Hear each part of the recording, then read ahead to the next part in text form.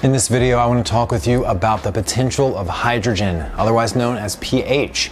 Now, I started making this video and I realized it's a ton of information, so I actually put it all together in a guide that's free to you and available either here or at humblegrowthhydroponics.com. I put a link in the description box. Just make sure you get that guide. I'm going to be using it to run through this entire video because there is a lot to cover when it comes to pH. Let's get right into it. So the potential of hydrogen, what does that even mean? Well, pH is measured on a scale from 0 to 14. 0 being very acidic or containing a lot of hydrogen. 14 being very alkaline or containing hydroxyls and not much hydrogen at all. So basically what a pH measuring tool is going to do is tell you how much hydrogen's in the water, and that's going to determine whether it's acidic or whether it's basic. So in other words, a pH meter basically just tells you if your water is acidic or not. Moving past the definition and the terminology, let's talk about the most important thing about your pH, the nutrient availability. See, pH actually is responsible for unlocking individual nutrients for your plant. So if your plant falls outside of the range here, that you can see that these available nutrients can be taken in from your plant, then they can't be absorbed anymore. This is called nutrient lockout. And it's when the nutrients are available in the water, but the plant just can't take them in because the pH is not right.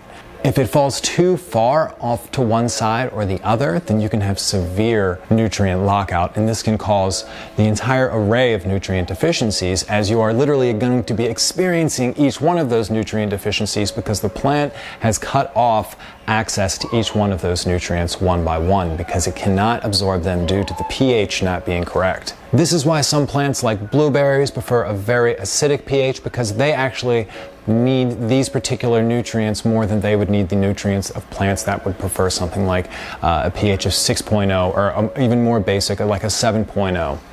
So it's really important for you to know what your plant's preferred pH is, and then to make sure that you're meeting those needs throughout the entire growth cycle. Two things to note on that: when you search for your plant's preferred pH, make sure you're searching in a hydroponic garden. This is going to make a huge difference because soil acts as a bit of a pH buffer, and so plants prefer around 7.0 with soil, a little more basic. Plants in a hydroponic garden, in a hydroponic environment with direct nutrient access, actually prefer a more acidic pH.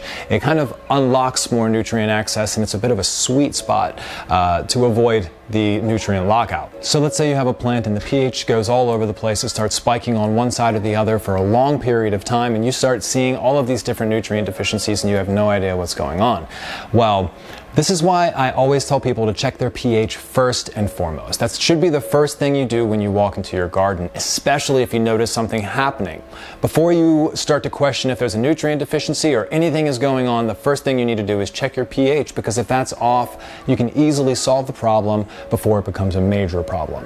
Even just checking your pH every time you're in your garden to make sure that it's set where it needs to be is a great practice that you can do to ensure that problems don't happen. It's a great preventative measure. The other thing with making sure that your pH is set is whatever you set your pH to when you first start, like 6.0, that's what it should be set to during vegetation, during flowering, all the way through harvest. It needs to maintain that same pH. Plants really don't like change.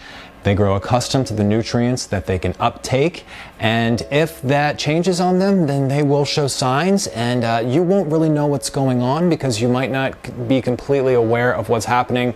But like I said, usually 90% of the times when people see things that are happening that resemble nutrient deficiencies, it's actually problems with their pH.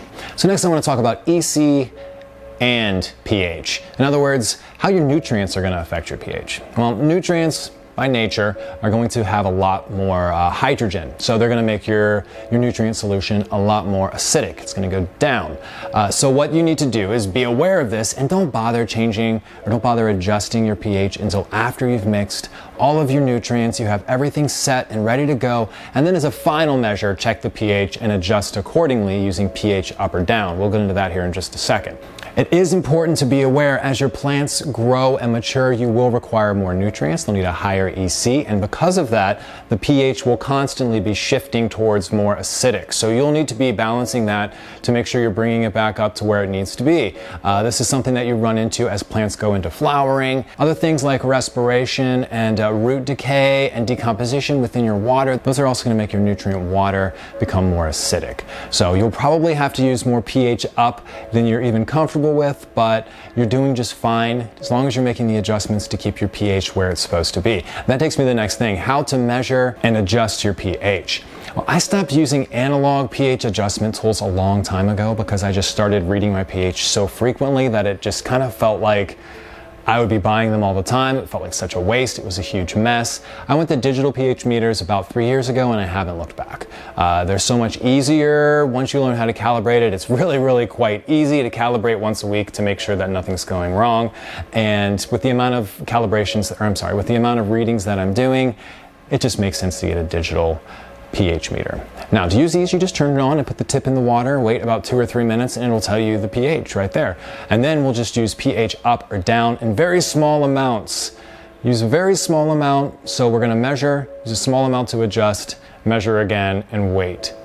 And then use another small amount to adjust if you need to. But I see a lot of people using too much pH up or too much pH down. They throw a bunch and they throw a bunch, and then finally they get to this point. It's like, let's just do small increments to get to our desired pH. Less is more with pH up and down, I can definitely tell you that. So to recap, pH is your potential for hydrogen. It's going to measure the amount of hydrogen or how acidic your water is. That's really critical because certain nutrients are only available to your plants at certain pH levels, so you need to know what preferred pH level your plant likes and then make sure you're adjusting accordingly to allow the nutrients to be unlocked to your plants.